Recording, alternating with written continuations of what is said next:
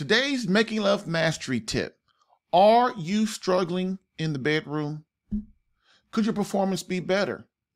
In my series, 72 Red Flags That Prove a Man May Need Marriage Coaching, I uncover 72 warning signs that prove your marriage could be over if you don't become a man of action and get help now. Bam!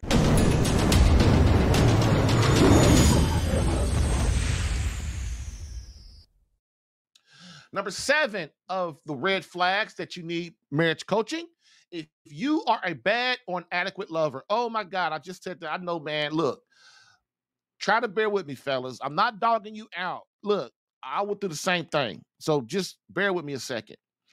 This is a hard one for any man to accept. I had to accept it myself.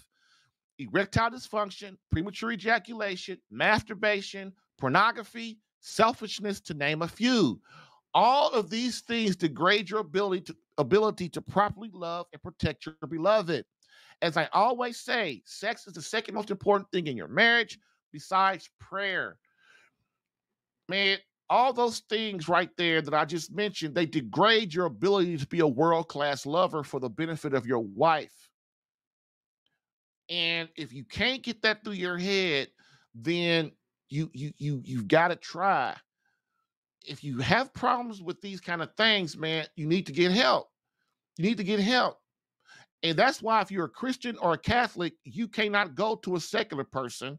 You got to find somebody that can know what they're talking about, because the first thing you need is prayer and the help of the Holy Spirit, and then the other techniques and stuff will come.